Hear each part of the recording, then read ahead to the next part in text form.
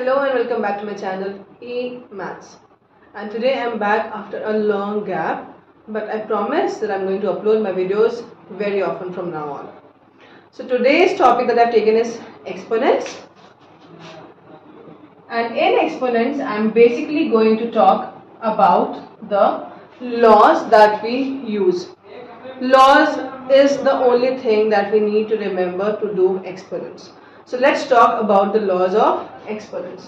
So if we talk about the first law, that is the product law. Product law, as the name goes, it is all about terms getting multiplied, because this is the thing that lets us know that okay, fine, there is a product sign. Then you need to see the terms whether they have the same bases or not. So here this is the base and this is the par and this is the base.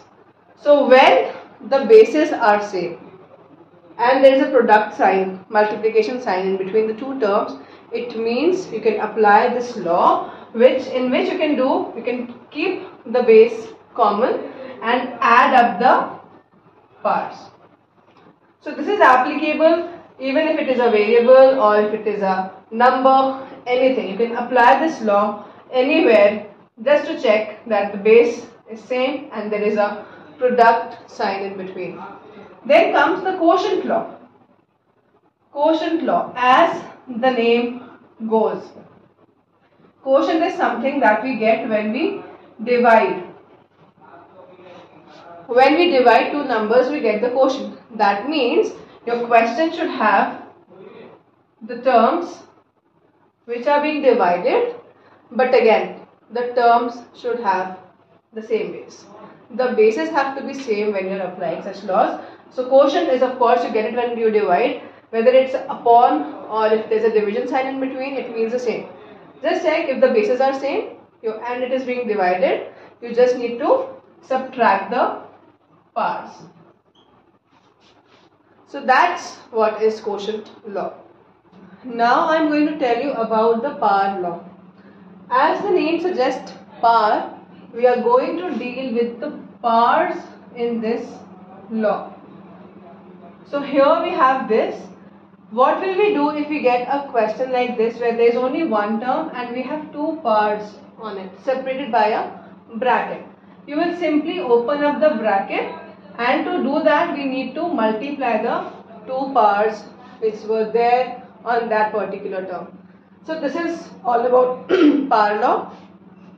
Now there is one more law where you might have two variables, then there is a bracket and it has one single par. Now when you will open up this bracket, what you will do is this par will be applicable on this as well and it will come on this as well. So that means A will also have this par m and this B will also have this par m. Similarly, this can be in division as well, and then a bracket and there is a par outside the bracket.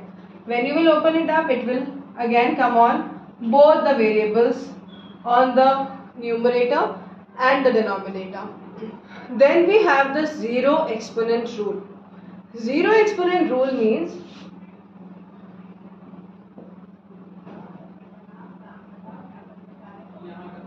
if any term has a par 0, it can be a number, a variable or anything.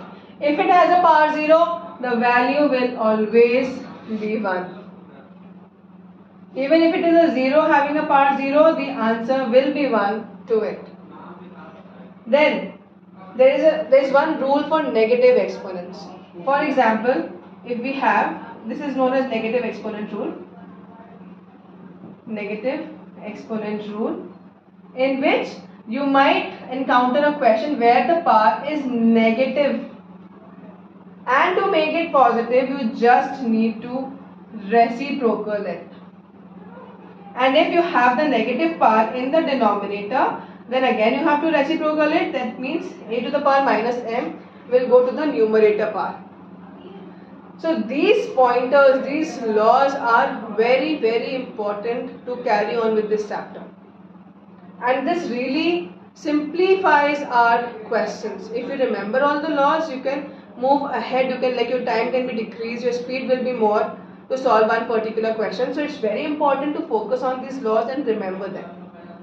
So this was all about the basic laws of exponents. I hope you liked my class. Do subscribe my channel, keep watching, keep sharing. Have a good day.